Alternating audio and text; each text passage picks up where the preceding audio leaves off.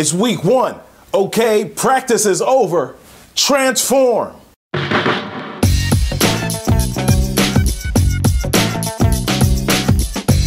Why is it not getting any easier? And why is something always getting in the way? Why is it that just when I'm getting ready to go to the gym, I can't find my car keys? Why is it that when I'm ready to eat healthy, I've got to go to somebody's birthday party? Why is it that just when I'm getting ready to do what I need to do, one of the kids gets sick? This word right here.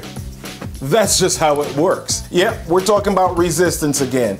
It's not gonna go away. That's just what it does. That's what it is. It works against you. It provides that force against you to keep you from doing what it is that you need to do. But you know what? Diamonds come from an ugly stone that is pressurized. Great things come when things get hard and you're able to push through. You're committed. You're transformed. Have you ever seen a surfer? Did you know that even after years and years of surfing and becoming an expert at surfing, some of the experts still fall? And guess what?